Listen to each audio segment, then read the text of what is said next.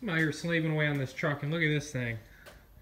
He's just sitting there being a goofball. Yeah? Yeehaw? Alright, so today I went and scoured around the junkyard, and I was able to come up with these nice weatherproof connectors here. And this one actually has 14 different pins that I can choose from, and what I'm going to use this one for is I'm going to splice one end of the harness into the LS harness here, and this other end of the harness into the OBS harness here. So when it comes time to integrate them two, you know, obviously the engine harness will be draped among the engine, and the truck harness will be strung out through the truck. So in order to simplify the installation and make it to where if I ever have to service anything or remove the engine and harness or whatever like that, it'll just be a simple matter of unplugging a couple of plugs here. I also grabbed these two other plugs here, and the reason I went with these is because I like how they got, you know, nice thick gauge wire going through them, and they're nice and weatherproof. So I think I'm going to use these ones here for like the key hots, and maybe even integrate one of these wires in with this starter circuit here. But these plugs I was able to wrangle out from underneath the hood of like a, I think it was like a Buick Park Avenue or something like that. It was literally just sitting right on top of the motor there. And these here came out of the underneath the hood of a Saturn.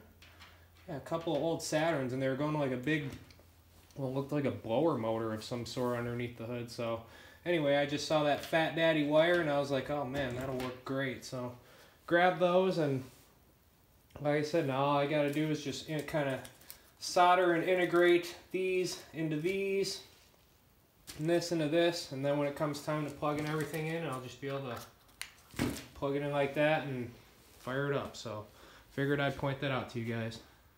Alright, so I got both of the harnesses on the bench here. That's for the truck. This is for the engine.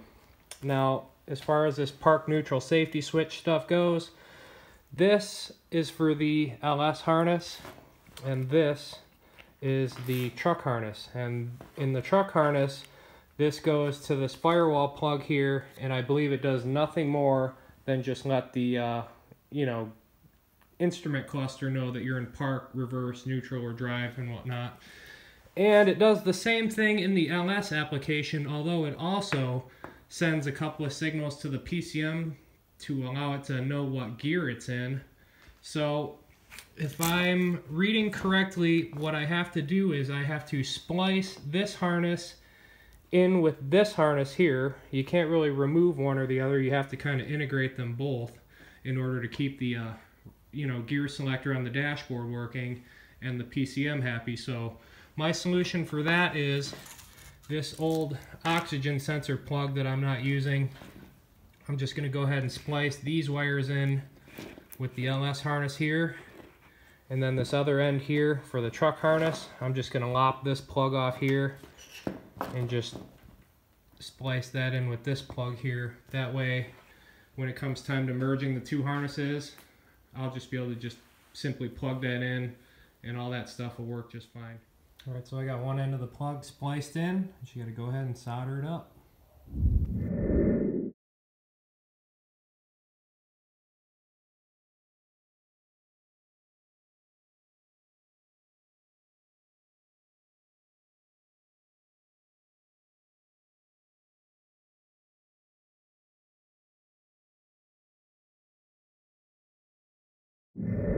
Alright, so I got both of the plugs soldered up. Now when it comes time to plugging them in, all I got to do is plug this one into the transmission, plug this one into this plug here, and it will be like they're both plugged into the same transmission. So this one will feed the gear selector on the dashboard, and this one will feed the PCM. So all is good with the world, and hopefully that'll work.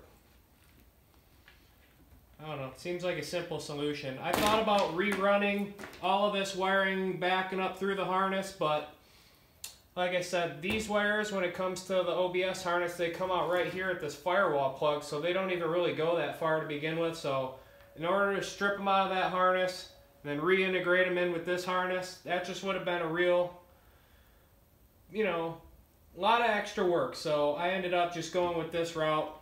Both of these legs of the harnesses will be ran down to the transmission anyway. This one will be plugged into the actual solenoid end and the business end of the transmission. This one will just be for the neutral park safety switch and all that jazz. So we're all good there. Now we can go ahead and move on from there. Alright, you guys, so what I got going on now is I got the engine harness here on the bench, and I've got this plug here that I've renamed the C420 connector. I'm going to go ahead and take these 12 wires from the engine harness. I'm going to go ahead and assign them to individual wires from this connector here, get them connected, get them soldered up, and get them taped. And then I'm going to go ahead and do the same thing on this end with the OBS harness. So stick around.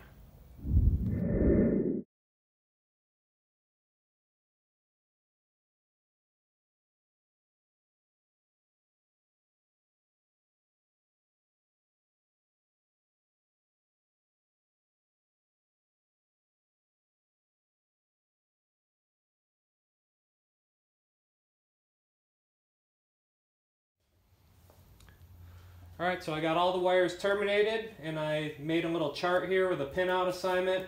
Pretty much tells me which colors of the wires on the plugs are going to which color of the wires on the harness. So I'll always have something to go back and visually reference if I ever need to. And now I just got to go ahead and solder these up and then do the same thing to this end of the plug to the OBS harness.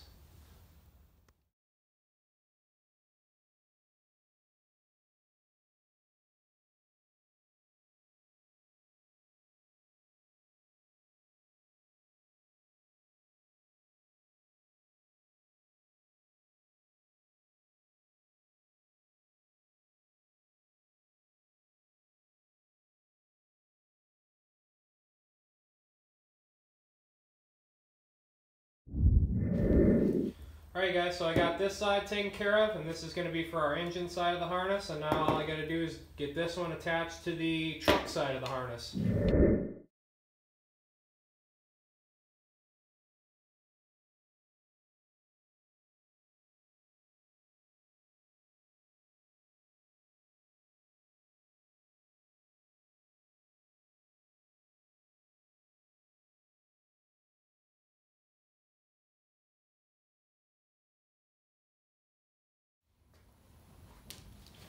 Alright, so I got this plug all wired up, and as you can see, I don't know if you guys could tell in the beginning through the time lapse, but for the pins where I needed two of the same wires for the constant and the key hot, I just made a little jumper wire and spliced it in, so I got to solder those in.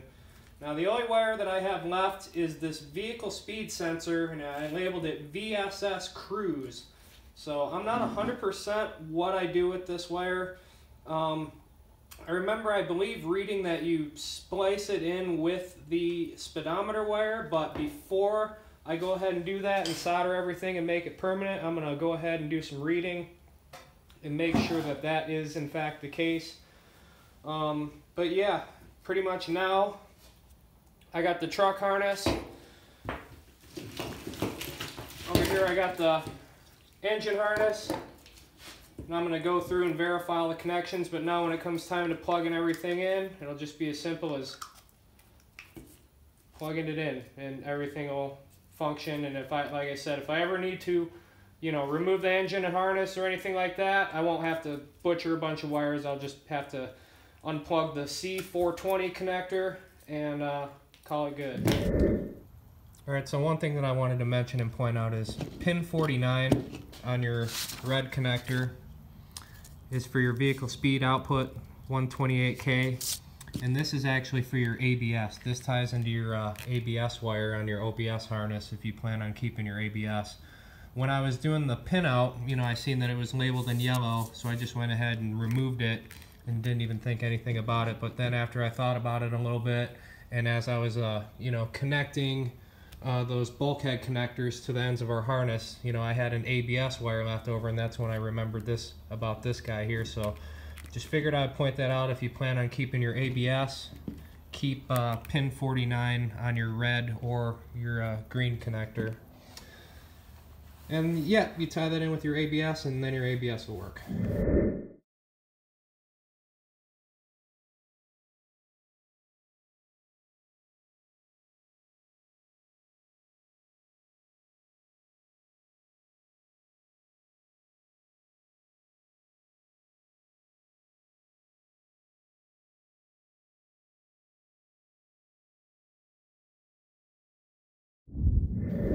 Alright, so I got both ends of our connectors soldered in and taped up, and those are good to go there. And while I was at it, I went ahead and ran this purple wire here all down and around and through the harness here, and that comes out right here for our engine coolant temp sensor. And when we get the harness installed in the truck, we're going to have to get an adapter plug to adapt this to a new 3-wire sensor for our gauge to work. But other than that, everything's good to go there. Oh, I also went ahead and relabeled all the wires, so in case I ever have to go in and troubleshoot and diagnose anything, you know, granted I have everything written down here. If I don't have that written down with me, you know, I'll be able to at least, you know, troubleshoot at a glance, and once it's all loomed up, you won't be able to see any of this anyway. It's going to look a lot nicer when it's all finalized and loomed and taped, but anyway, moving on, all I got to worry about now is terminating these 3 key hots here, which I explained earlier. I'm going to be using the OBS, you know, factory fuses. I'm going to be using this ignition E, this ECM 1, and this ENG 1, 10 amp, 20 amp, and a 20 amp, and I think I'm going to switch that to a 10 amp. And all this fuse in my fuse box, all it was doing was a AC relay control, which I'm pretty much deleting my air conditioning anyway, so I went ahead and I'm going to go ahead and just probably put a 20 amper in there and call that good. And yeah, then I'm going to go ahead and just get all these soldered up and we'll go from there.